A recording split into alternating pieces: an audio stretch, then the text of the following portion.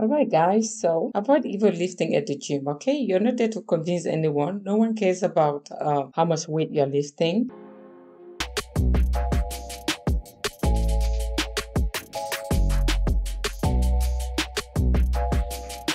And if you enjoy yourself, guess who's going to suffer?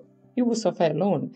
The people that you're trying to convince at the gym by ego lifting, they're not going to care. They're not going to feel your pain when you enjoy yourself. And some of the injuries you're going to attain at the gym can be permanent. You can permanently injure yourself for a lifetime, okay? You can become an handicap for nothing just because you were trying to convince people, you were trying to impress people, or a girl or a guy, or you want people to talk about you.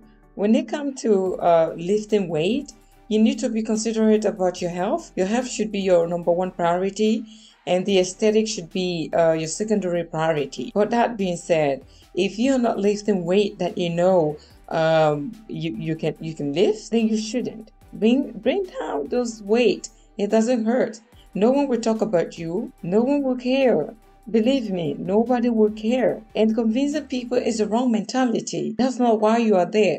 You're not paying your monthly fee to the gym in order for you to enjoy yourself or impress people that don't even know you. Those people do not even know you.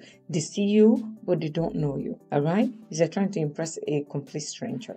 So be mindful of that. If you know you cannot lift that weight, you try.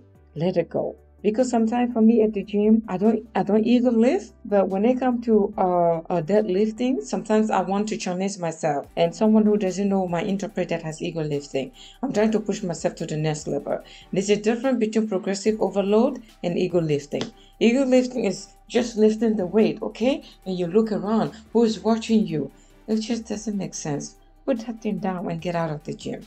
Go get some rest. Maybe you need to sleep and come back, because you're not in the right mind, okay? Trying to progressively overload is different than ego lifting. When you ego lift, you're doing it for your own ego.